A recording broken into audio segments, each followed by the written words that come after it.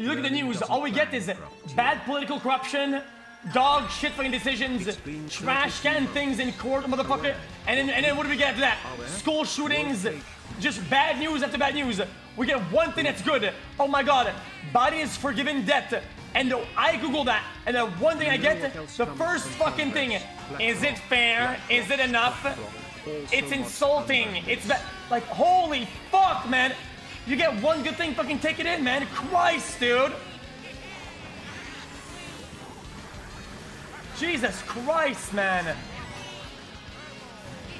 I had to pay money, so everyone has to. Imagine wishing something bad on someone else because it happened to you.